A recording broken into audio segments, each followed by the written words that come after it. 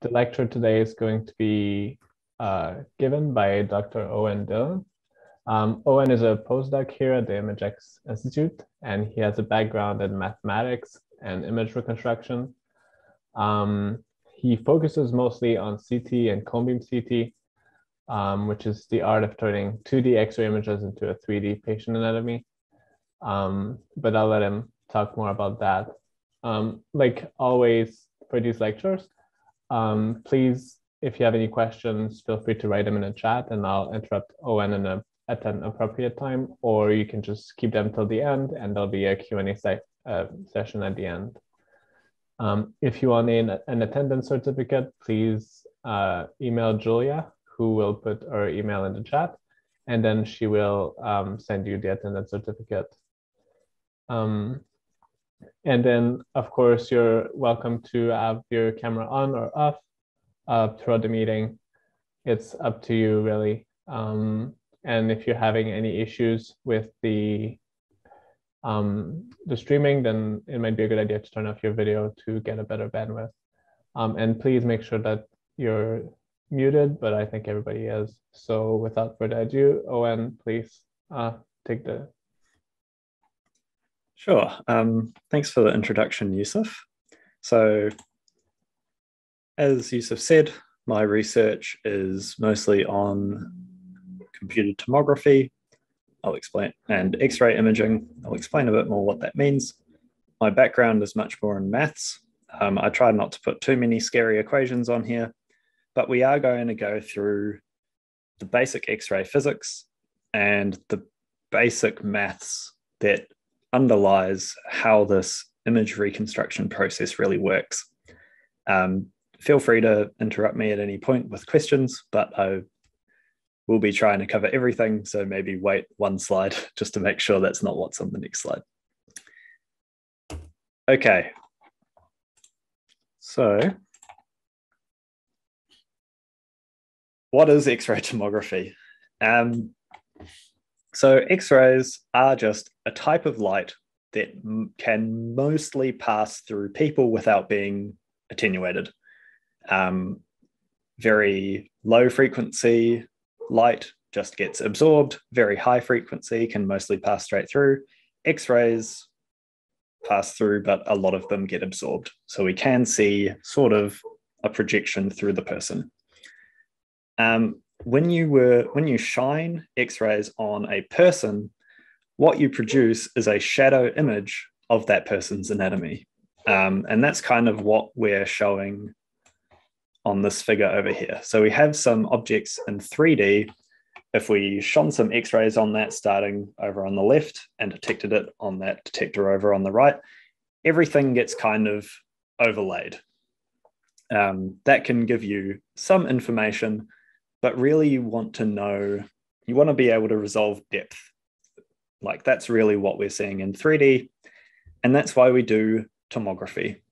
Tomography just means images where you're viewing a single slice through a 3D object. Tomos just means slice. And it's computed tomography because the process of going from these overlaid shadow projection images to tomographic images requires a computer. You need to solve a lot of equations to do this. This is just a few examples of some data. So in the top left here, we have the actual acquired projection 2D X-ray images, and you can see the person's moving. And as we rotate around, all of the information is overlaid.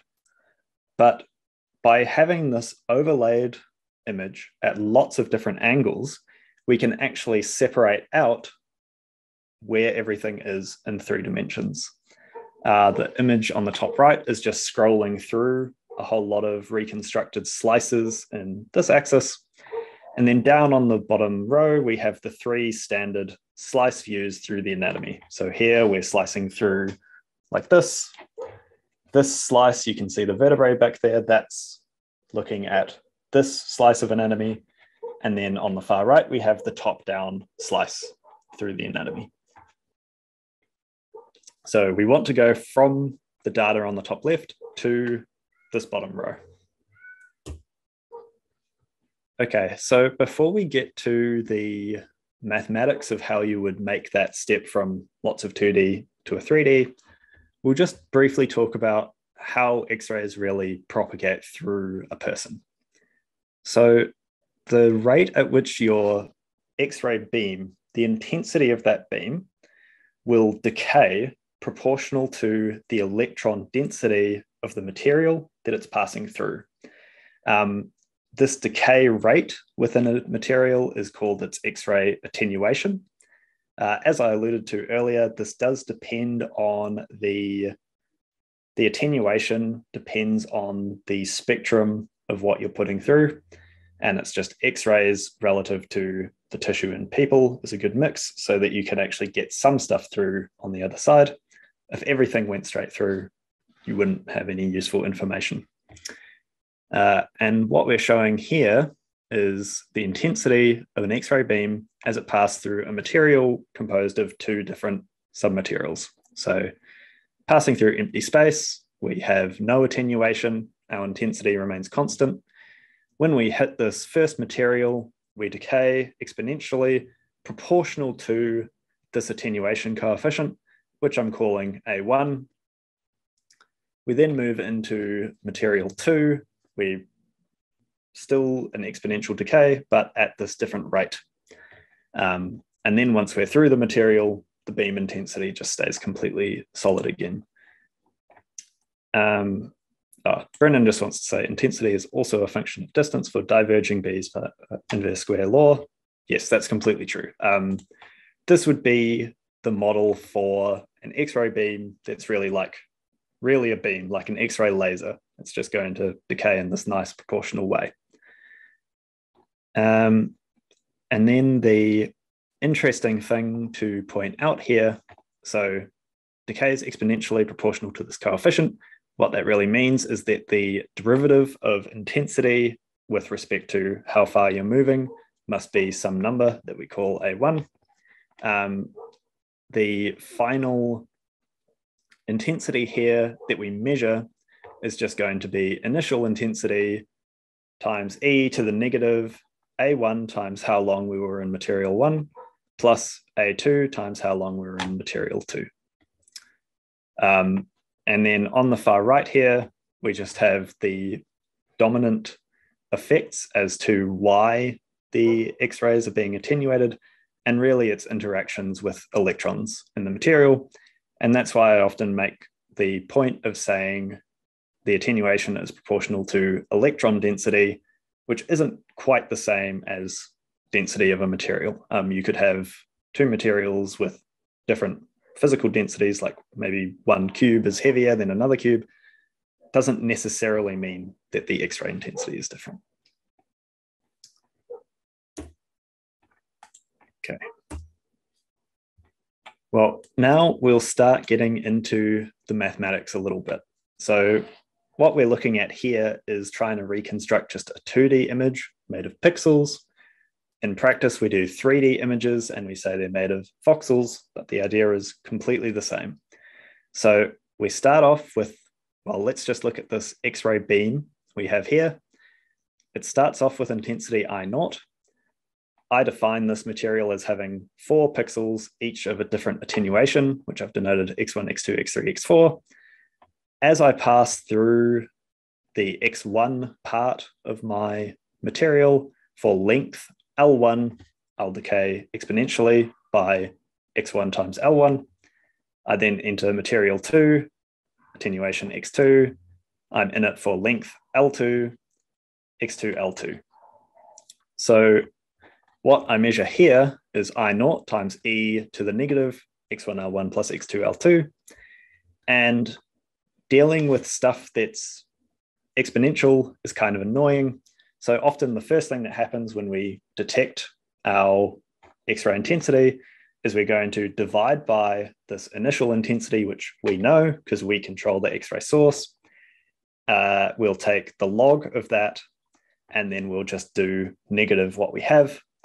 And now we have a much more friendly looking equation, x1 L1 plus x2 L2. So we measure something, divide by I0, take the log, go negative, and that just gives us the attenuations multiplied by how long we were on the path. So very easily interpreted data after that one little transformation. So this gives us an equation for understanding x1 and x2, given what we measured. We know what L1 and L2 are because we know where the source was, we know where the detector was, we've defined the pixel size. But the problem here is we have one data point for two unknowns, x1 and x2. So we have to take more data, get more data points to solve for the number of unknowns we have.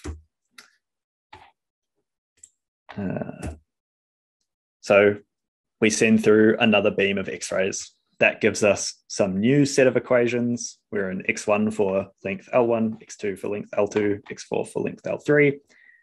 We measure them, and it's just their sum multiplied by the known lengths.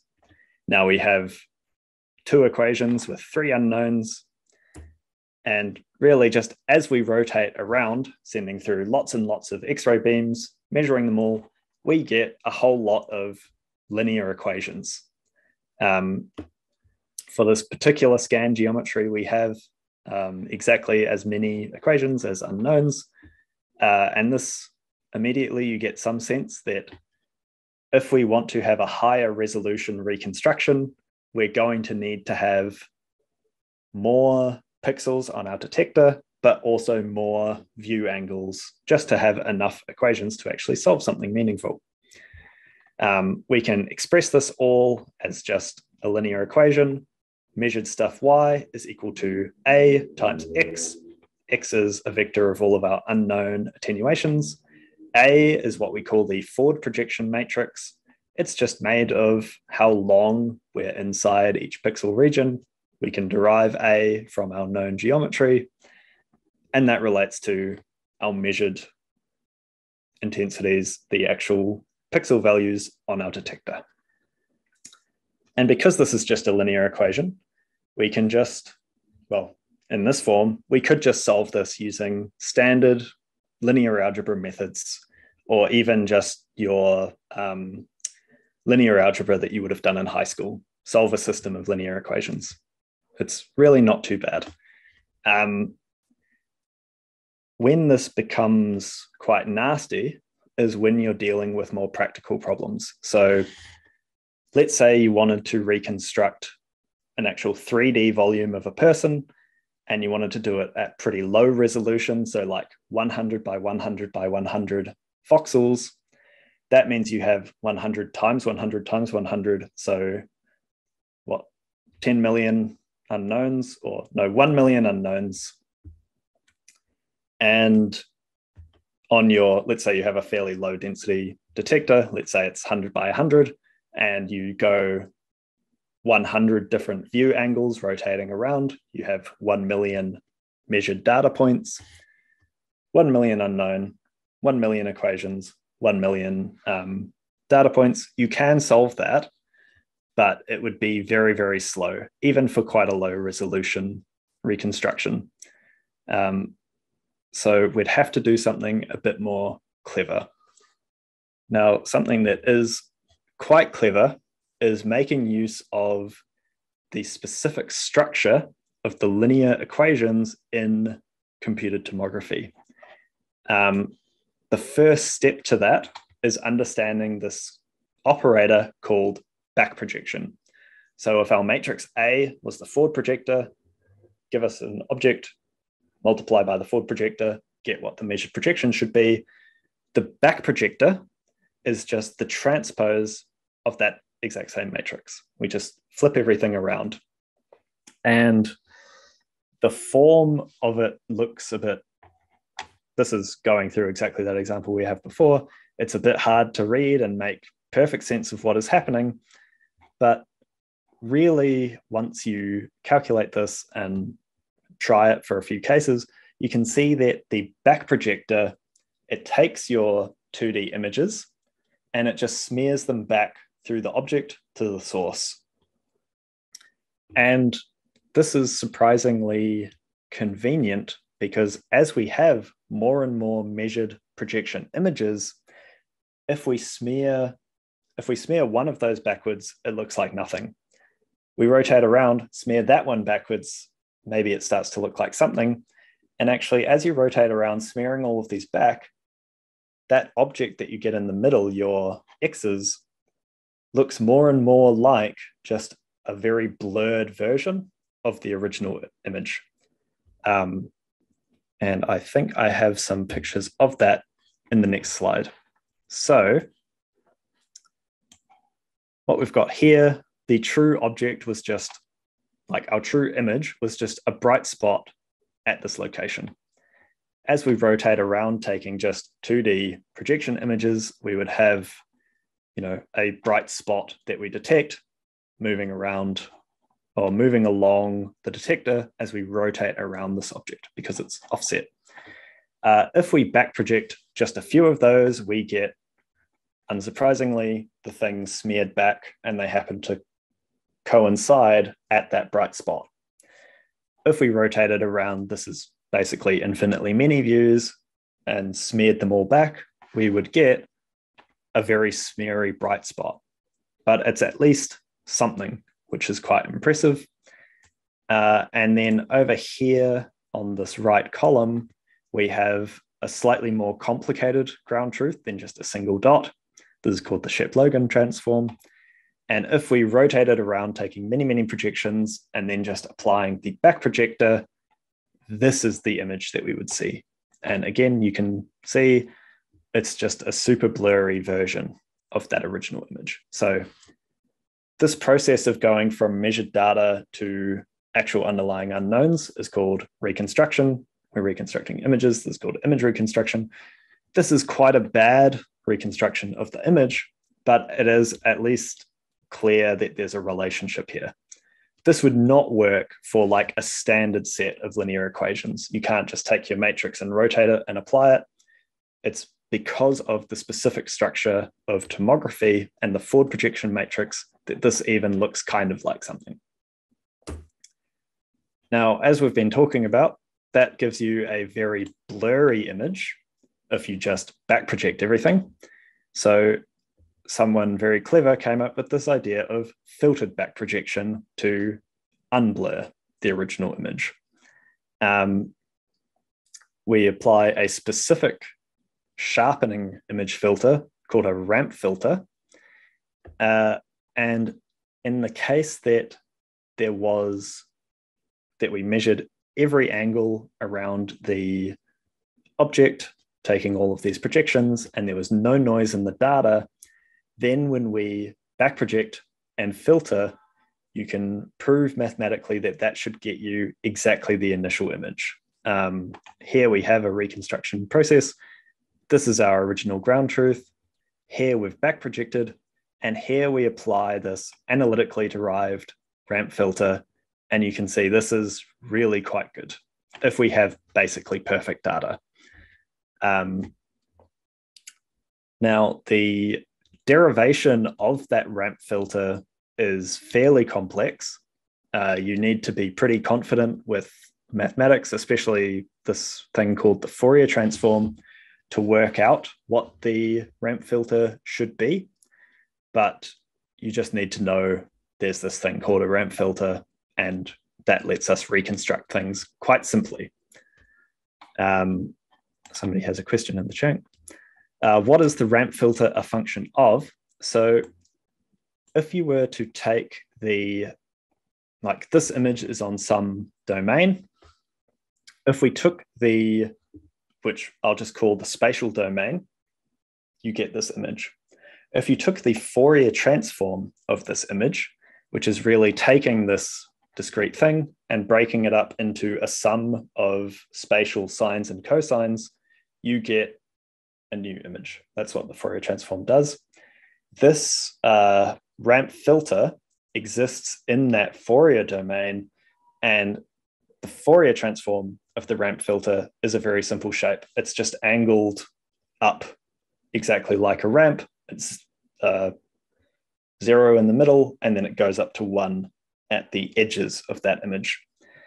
And when you multiply the Fourier transform of your back projected image, when you multiply it with this ramp filter, you're effectively removing some of the very low frequency terms in the image, which makes sense because that's the stuff that makes things look blurry, is the low frequency terms. And then when you inverse Fourier transform that back, you get a beautiful, sharp image. Brendan also asks, is the ramp filter different for each data set? Not really. As you rotate around, the number of projections means you need to do this thing called pre-weighting your projections.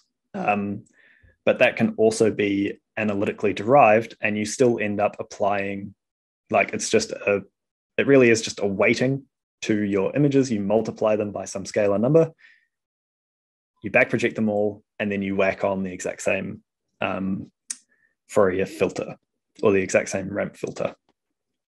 The derivation of this has to do with the observation that when you project onto something, what you're really doing is taking a very sharp, like you're taking this long, wide kernel and doing a convolution of this kernel going across your image to get the integral along that path. And then because you're doing convolutions with kernels, you can equally re-express this in terms of the Fourier transform by something called the convolution theorem. And then that is how you derive the ramp filter. But there's a lot of maths, it looks really nasty, and there's a much more intuitive explanation, which is you smear everything back and you sharpen it, and it works really quite well.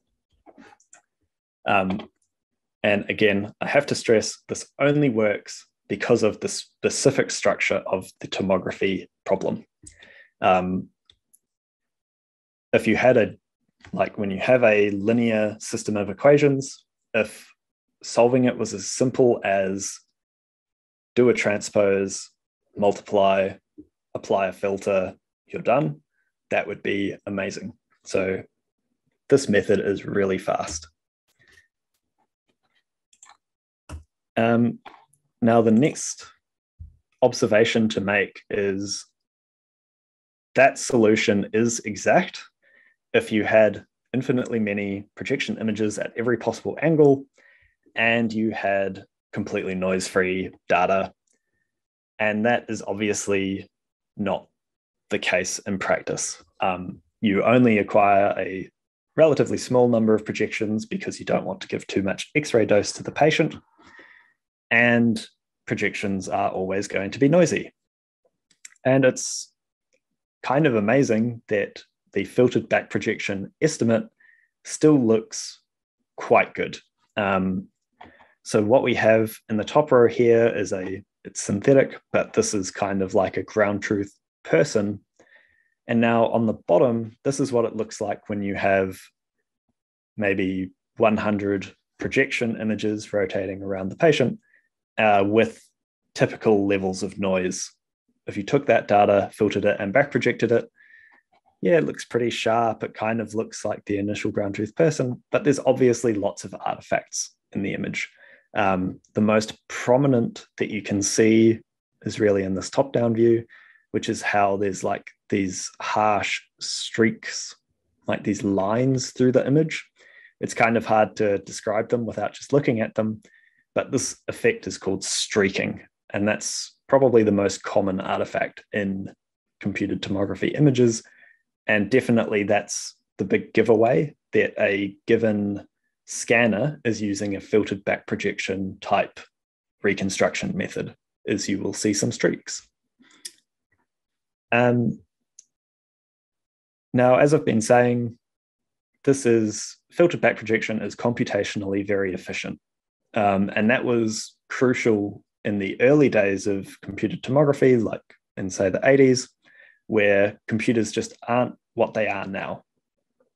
But by incorporating more physics and getting more of an understanding of what possible patients you might be imaging, you can incorporate further constraints and use more sophisticated methods for reconstructing the volume for your given data.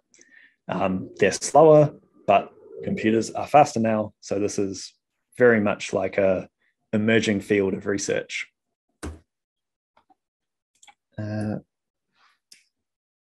So we've talked a bit about how you can solve these equations with the specific structure of the tomography problem. But let's work back to just the original formulation, thinking of this as a linear system of equations. So we can write our problem in just the very standard form, y is equal to a times x. And this is solve a linear set of equations. This is a very well-studied general mathematical problem. And the first insight that you would make to something like this is that to reconstruct accurately or to reconstruct uniquely, you will need at least as many data points as you have reconstruction volumes. Again, high school maths, you need as many independent equations as you do unknowns to actually estimate those unknowns. This is showing the simple example of we have 2 data points and we want to fit a 3-term polynomial. So our terms are x0, x1 times t, and x2 times t squared. We can write that also as just a times x. And when you only have 2 data points, y1 and y2, we can still write this as an equation, but there's infinitely many choices of those parameters that actually match the data perfectly. So like this black line, that's an example of a choice of parameters that matches the data perfectly, but so is the blue line, so is the green line. These are all completely different sets of parameters, but they solve our equations. They match the data that we have. And this can be a problem in tomography because we want to reduce the number of images that we're taking.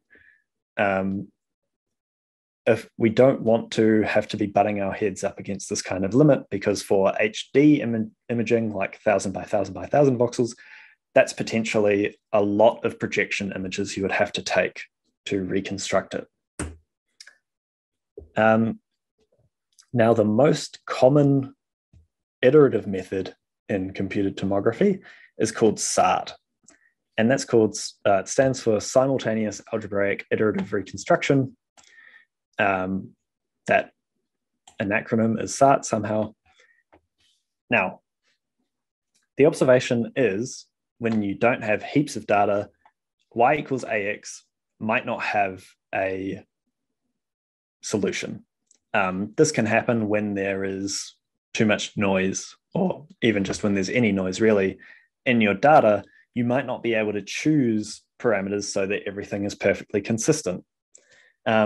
So rather than trying to solve exactly, you would solve something that looks like this. We want to choose our parameters x such that they minimize the difference between our measured y and if we forward projected through x. So this is called matching the data. It's also known as the least squares solution, but we have a model, we have a data, choose the parameters so that when we apply the model to those parameters, we get something very similar to the data. It's a very sensible approach to take. And doing the minimization of this form has very well established iterative methods of solving it. So by iterative methods, I mean, if we're at step k, we can get the k plus 1 SART estimate simply by taking our current estimate and then adding a little bit. And we know that that little bit gets us closer towards this solution. Probably the thing to note in the actual iteration formula, okay, we have A transpose times Y, that's fine. We only need to do that once. And that's back project Y. So we back project Y once, and that lets us get started. And then A transpose A times X, okay? We take our current estimate, we forward project it, and then we back project that. So already this is like we're at 3 times as much work, more or less, as filtered back projection, but it gives us this new direction to look at. We add a little bit lambda of this new direction to our current estimate. That gives us the next estimate. If we have lots of data, this iterative method is stable in that each iteration actually gets us closer to a good solution. A problem you can have with very low dose tomography is that this can be unstable, and your first couple iterations get you closer to something good, and then it just starts looking worse and worse. And that has to do with this problem of uniqueness that we mentioned here. Like the black line, which for some reason we consider that quite reasonable, that could be after 2 or 3 iterations of solving this equation. But then as we iterate more and more and more, we tend to get things that look more like this blue line or this green line, just kind of unreasonable choices of parameters, because all we're doing is fitting to the data. And yeah, note that each time we want to get a new direction and improve our iterate, we need to do another forward and back projection. So compared to filtered back projection, where you just do it once, this is always going to be relatively slow. I see I've got a message in the chat. Brendan asks, is forward and back projection equivalent in terms of computational cost? Not quite, mostly because of memory overhead, but in terms of the number of computations you have to do, they're exactly the same. So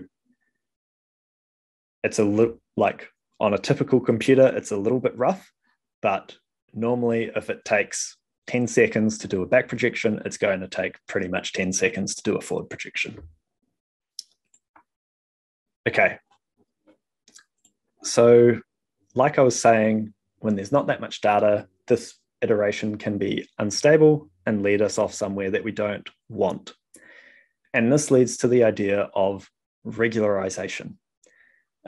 So that instability arises from the fact that your choice of X that minimizes this can have infinitely many solutions when you don't have that much data. If you have lots and lots of data, it is actually unique. It's like you're fitting a low-term polynomial to heaps of data. There's one choice that gets you as close to your measured data as possible.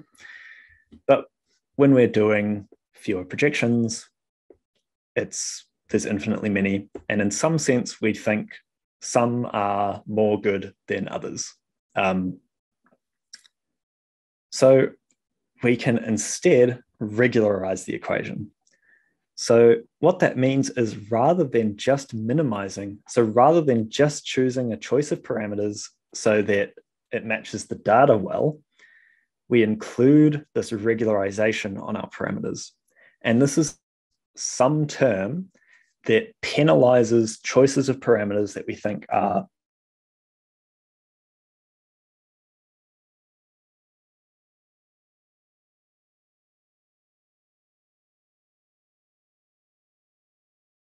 So what does this mean? I say that each time I iterate, I need to choose something that gets me closer to the measured data for a given set of parameters. And my parameters all have to be non-negative.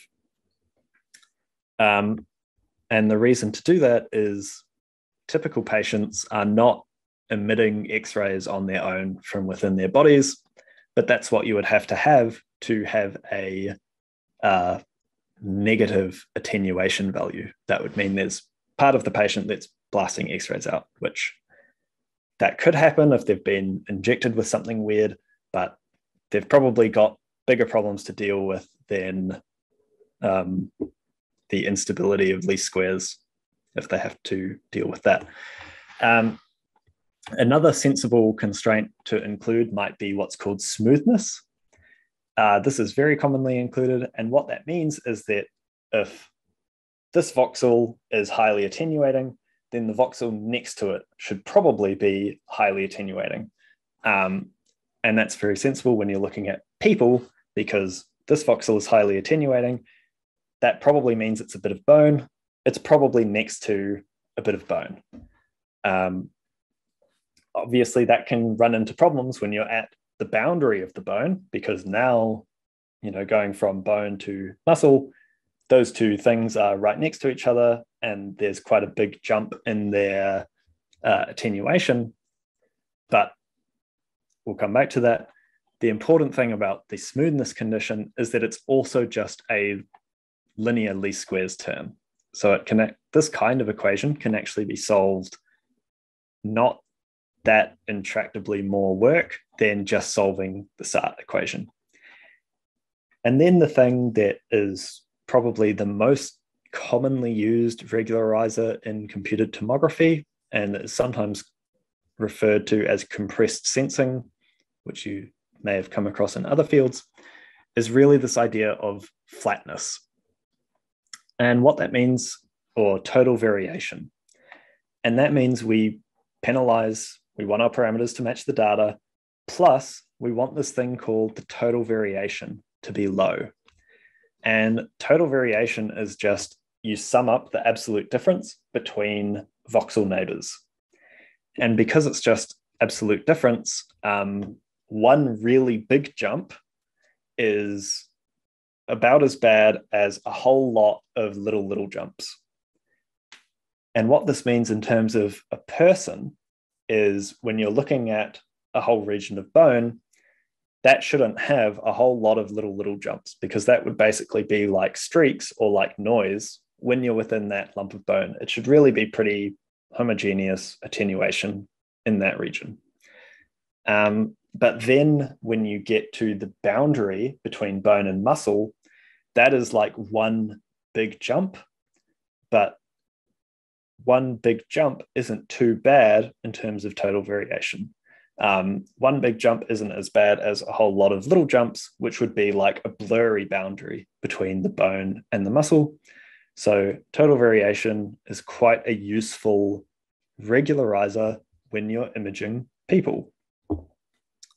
It would be bad if you were imaging like yogurt, where you're trying to figure out the smooth distribution of different levels of how much it's gone off, basically. But in people, it's quite good. And this is just showing, for the same acquired data, a few reconstructed images. They're in separate slices, but here we have a person that has been reconstructed with filtered back projection. And you can see, like, it's pretty good, but it's kind of noisy. And really, in the top-down view, the amount of streaking is quite apparent. Over here, we have something reconstructed with SART, and we're lucky in this case in that we had enough data that it was fairly stable in its iterations. But there's lots of other problems with this image. Probably the most noticeable is that there is still a degree of streaking. You could even argue maybe that the streaks are a bit sharper. That's because this was still a relatively low dose scan. And there's a big issue in SART or any iterative scheme when you have stuff that's outside of your field of view, because that's still contributing to your data. So you're still trying to choose parameters that match that data, but you're not allowing your reconstruction to go further out and match where the bits of anatomy were that actually contribute to that. So you can make your reconstruction field bigger, but then the method is even slower. So there is a bit of a trade-off there. And lastly, this is with total variation regularization. And you can really see that a lot of that streaking and noise has been crushed out thanks to that regularization term. In this case, there's still a bit of blur. And what that's really coming from is the fact that this patient is legitimately blurry because of some other physics, but also the patient was moving when the scan was taken. So there should be like a smooth boundary at the top of their diaphragm as they're breathing, because that was moving up and down. It should be blurred out in your reconstruction, but the total variation struggles with that.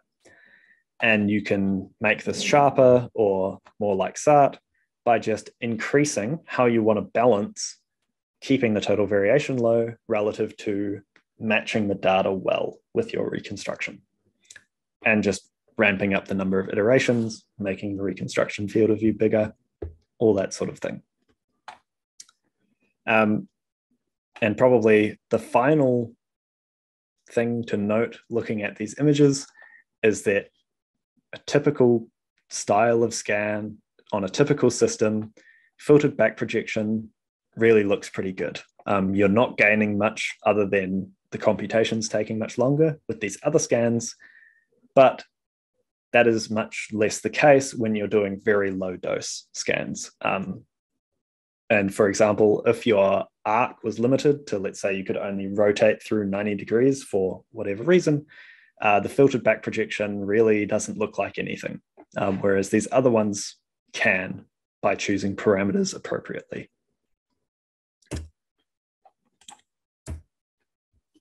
Okay, one more thing that I'd like to talk about, which is more relevant to the type of research that I do at the group, is motion compensation. So rather than just thinking of your patient as one set of parameters X, you should really be thinking of them as multiple parameters that I've just indexed as xj, where each one corresponds to a certain stage through the patient's respiratory cycle. And by restricting J, we can reconstruct the patient using filtered back projection for just that phase of the cycle by only filtering and back projecting the images acquired at that phase. And that's sort of what I'm showing down on this bottom row. Here we have an image when we filter and back project everything, and it's pretty blurry because the patient was moving around a lot. Over here, we have where we filter and back project at each of these frames only the data acquired when the patient was at a particularly respiratory state. You can see it's much more noisy. We're doing a 10-bin reconstruction, so it's like each of these frames is only using 1/10 of the data relative to this. So yeah, it's more noisy, you have less data, but at least the boundaries of stuff that is moving is really well defined because we're only looking at the anatomy when it's at a particular stage. If you were doing a regularized reconstruction or even an iterative method, rather than just looking at the information of a particular phase, you can share information between those phases to some extent by either imposing that each image should be similar to each other in some way, or I mean, that's really the main one. So we should be matching the data and each of our frames should be similar, but not exactly the same. And then the thing that we do more of in the group, which is just proven to be probably the most effective method, is accounting for the motion explicitly. So if we know X at J, for example, from a prior CT scan, we know how the patient should look there. We can apply this warping, which takes us from a phase K, like what the patient looks like when they're at respiratory phase K, we warp it to look like how they look at phase J. So we can get that warping from somewhere. In the case of lung cancer radiotherapy, the patient often has a previous 4D CT scan, which is like a very high dose 4D filtered back projection image. And we can just filter and back project all of the data that we acquired, but warp it corresponding to where we think the patient should have been based on that prior scan. And this is called motion compensated filtered back projection. And that's what we have in this last image here. And you can see it's a bit more of a balance, like where things weren't moving, we've got pretty similar, good contrast, well-defined images, like when we do a filtered back projection with all of the data in the 3D case, but we can also see stuff moving around as well. In the case of this patient, there's still a bit of motion blur when we did the filtered back projection, and that's arising from the fact that our motion compensation wasn't perfect in this case.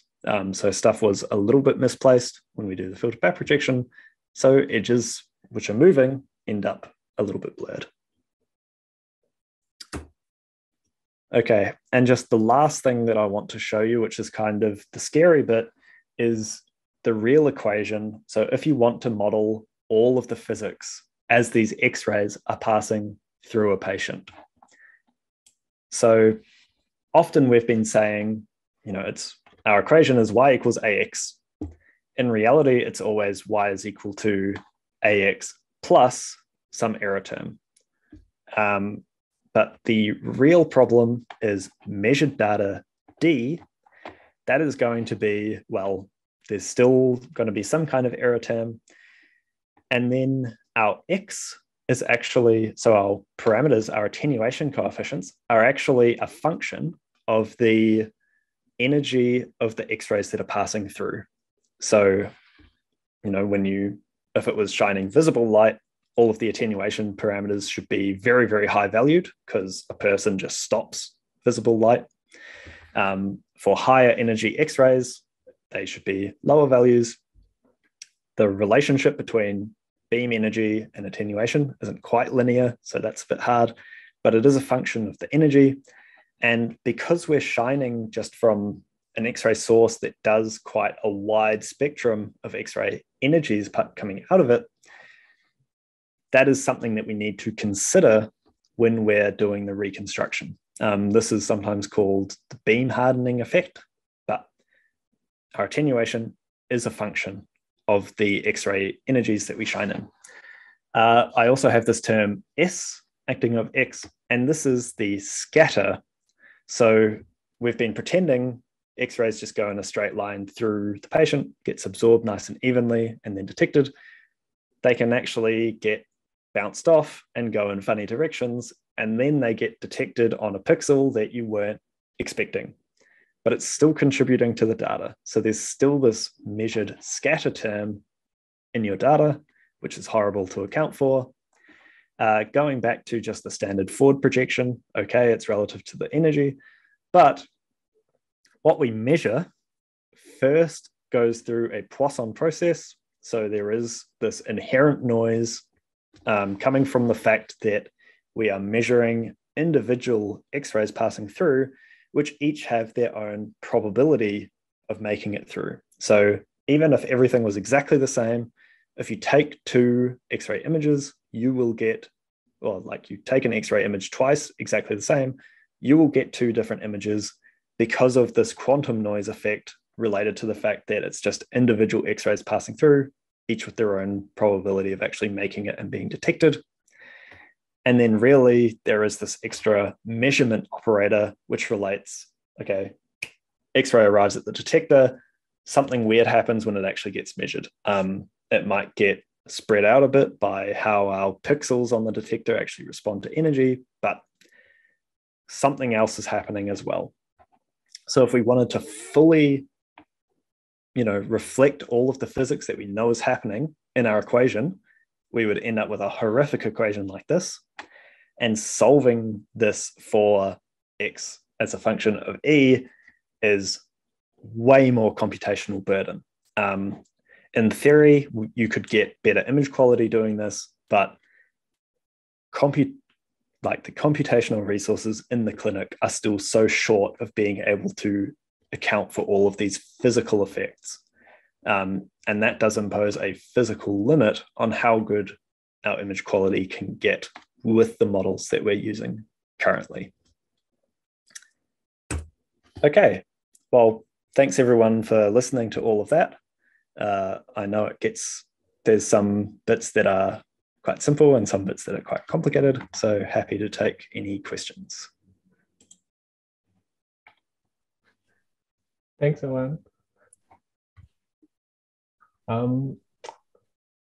will let anybody who has a question. I think you answered all of Brenda's question in the chat already. So does anybody else have any questions?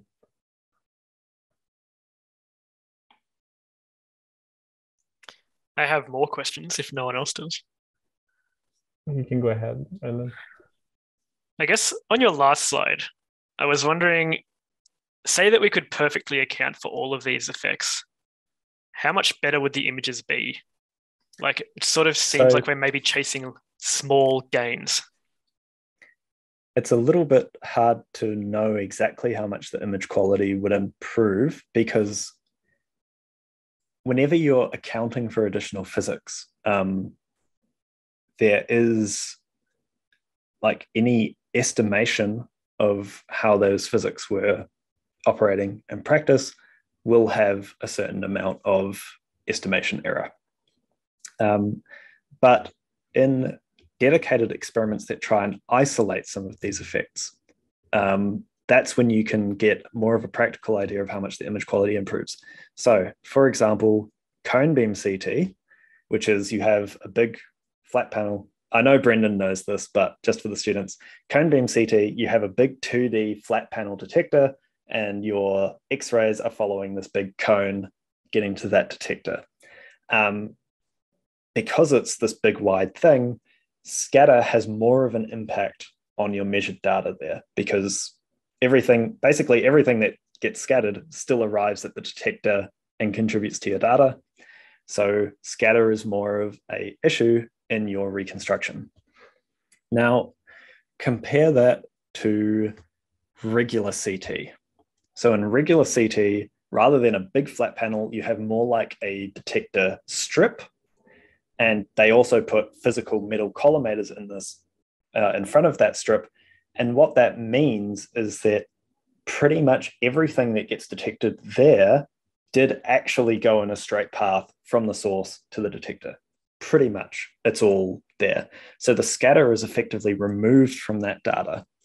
And that's why, at least why people think image quality in CT is much higher than in cone beam CT. So even if you took heaps of cone beam CT images, which you wouldn't normally do, the image quality is still quite a lot worse than CT. And the only reason people can really think of why that might be the case is because there's this extra scatter effect that you're not accounting for properly in the cone beam data, but it's physically removed for you from the CT data.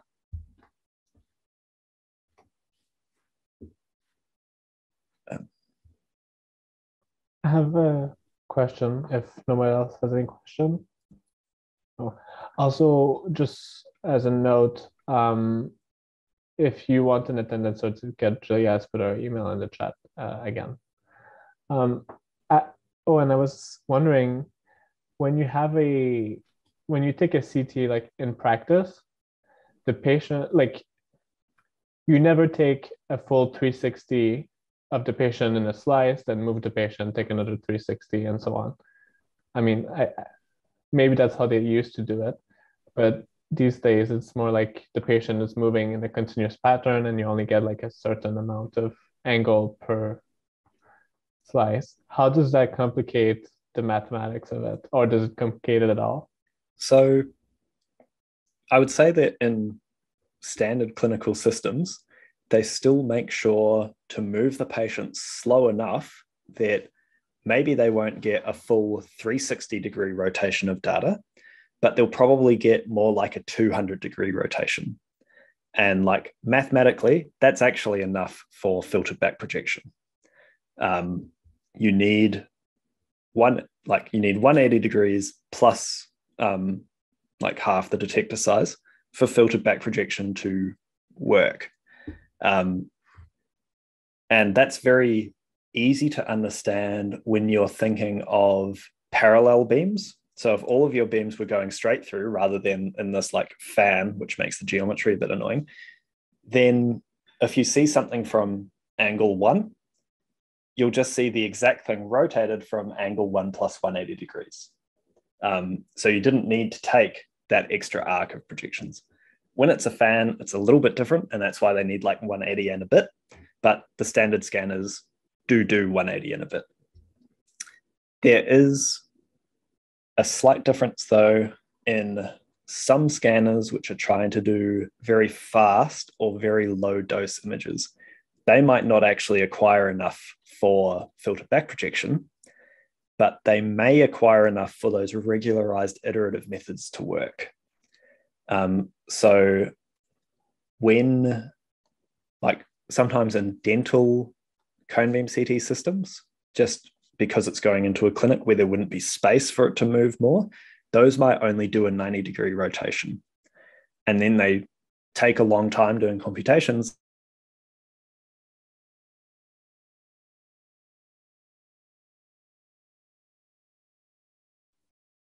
Oops, I think you dropped out, Owen. Then they give you a pretty good 3D image. So those are using these iterative. I'm just going to keep talking until somebody says they can hear me. All right, we can hear you. We can hear you. Okay. Point is, most scanners make sure to take enough data for filter back projection. Some can't. They use these other methods. All right. We have 3 minutes left if somebody else wants to ask a question. No? All right, then. Thank you, Owen, for presenting. Anybody who wants an attendance certificate, I know that I keep repeating myself, but please just email Julia. She has our email in the chat. I'll leave the Zoom meeting running until 4 p.m. so you can just copy the chat if you want to. But otherwise, feel free to leave the meeting whenever. And if you have more questions for Owen, then feel free to ask.